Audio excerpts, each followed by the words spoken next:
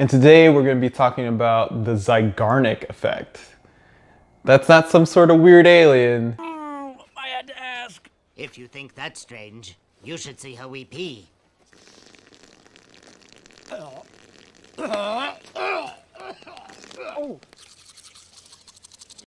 It's this cognitive effect that psychologist Bulma Zeigarnik noticed when she was in a cafe, that a waiter could recall an order that they had not delivered better than an order that they had. It's almost like when something is left incomplete, your brain has increased processing power to recall it and use it again. This effect creates a cognitive tension in your mind that persists until the task is complete. So in today's video, we're going to be getting into what are some ways it can be advantageous to you. That's a hard word. And then ways that it can detract from you. And then some actionable things that you can do using this effect. So let's get into the pluses first. If you start something, this Zeigarnik effect will give you that inertia you need to actually continue going and complete that task, or at least get a lot further in the task than you initially anticipated. So if you can convince yourself to just get going, I'm only going to do this thing for 1 minute. I'm only going to study for 5 minutes and then I'm going to stop. Just creating that initial inertia, you will go a lot further in the task than if you hadn't started at all. You're up 2-0. What's the story? Are you not happy, or you're only half happy, or? Still to be happy about. You're up 2-0. Job's not finished. Job finished? I don't think so. Okay. The other big advantage to this effect is that your short-term memory for task and progress is very, very good. Have you ever had someone tell you a PIN number or a phone number or what they wanted from the store, and you go complete that task, you go write down that number, you input that PIN with perfect recall, but an hour after you actually do it, you can't remember? It's the same way a lot of people went through school. They'd study really hard right before the exam, cram it all into that short-term memory, spit it all out, and then 2 weeks later, they can't even remember what the name of the textbook was. Another positive thing from this effect is that you can use it to shape behavior. So you can actually make yourself more memorable to people. So if you have a cliffhanger, or if you leave something incomplete in your story, or you say, oh, I'll get back to you next time, I'll tell you the rest of the story later, it's going to put you in that person's mind, hey, I need to remember to talk to them about this next time I see them. Hey, they didn't finish that story. Hey, I want to know how that ends. You can actually use this effect to influence people and to become more memorable. So those are the pluses, but there are some significant deltas or some minuses from this effect. This effect means that your brain is really bad at multitasking. If you leave something unresolved, your brain is actually switching back and forth between that unresolved thing and the thing you're attempting to do now. So you really want to focus on a task and complete it, and then move to the next task and complete it. And if you don't do this, you're just going to be doing both tasks poorly.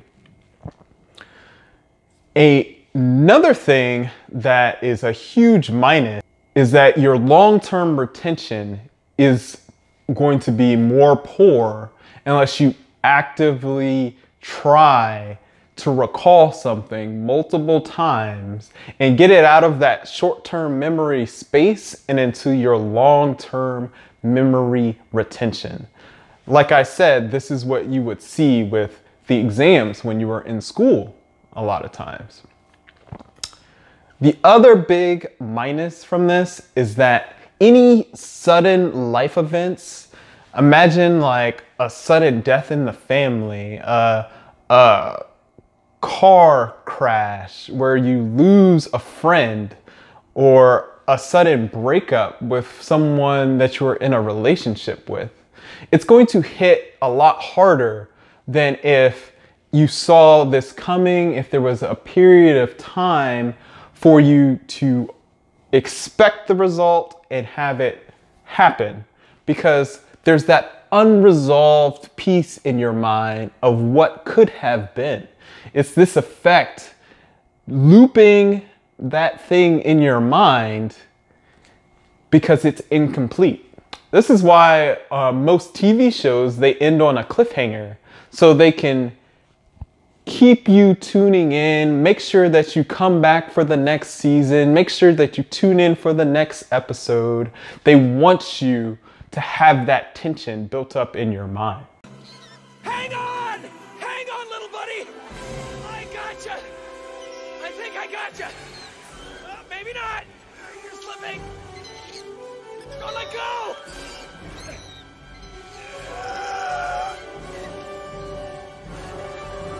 There's this really cool children's story called Somebody Loves You, Mr. Hatch.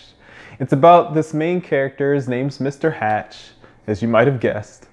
He lives a lonely, secluded life where he doesn't really interact that much with his neighbors and community. One day, he receives a card and some candy, and it says, "Somebody loves you." So Mr. Hatch, with the Zeigarnik Effect, he needs conclusion. He needs to figure out who loves him. So he goes out into his neighborhood and his community, and he starts doing good deeds for others, hoping that he's going to discover who this mystery person was that loves him. And one day, the mailman finds Mr. Hatch and says there's been a mix-up.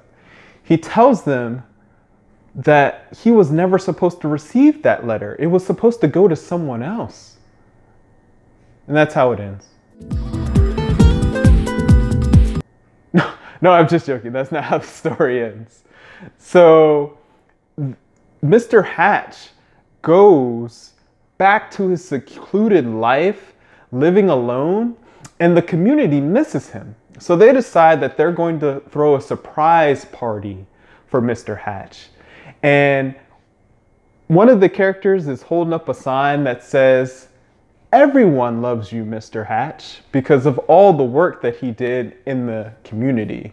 So this kind of this cute story showing how this incomplete action of this card and candy led to all this positive effect in Mr. Hatch's life.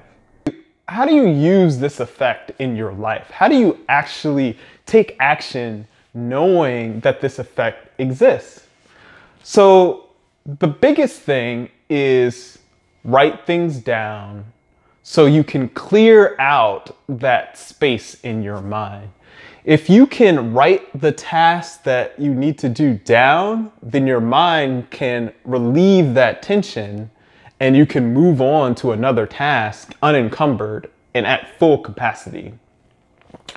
The other thing that you can actionably do with this effect is don't leave arguments with loved ones unresolved. If you leave an argument unresolved with a loved one, then this effect is occurring and they are looping on the argument until they reach resolution. A lot of people's failed relationships happen because they don't achieve resolution in their arguments. They just get to a point where they just both stop arguing, but they didn't actually resolve anything. Another way you can take action on this effect is to bask in the positive.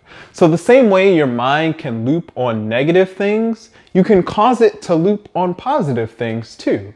So if you're planning a vacation, what you want to do is you want to give a lot of runway from the time that you initially planned the vacation to actually going on the vacation.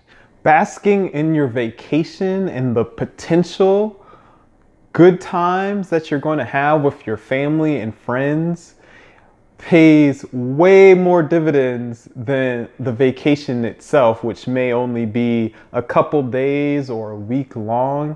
You can take half the year and you can go back and forth with your friends and family about how amazing it's going to be. So you can extend the positives in your life that much more. Today's video is in my mindset series. So the biggest step you can take on your financial journey is actually believing in your own potential and investing in yourself. A gem cannot be polished without friction, and a man cannot be perfected without trials. So investing in yourself is the most important thing you can do, and probably the hardest thing you can do in setting yourself up to be successful. And that's the video, guys. So hopefully you got something out of it, got some actionable things that you can use this effect for in your life. And if you liked the video, please like and subscribe. If there was something that you found really interesting, or if you found something that really resonated with you, please leave a comment below. And if there's something that you'd like me to make a video on in the future, also let me know down below. Thanks for tuning in. I'm going to continue to crank out the content on investing in real estate and the market. And then we're also going to continue on these mindset videos so we can improve as our portfolio improves. See you next time.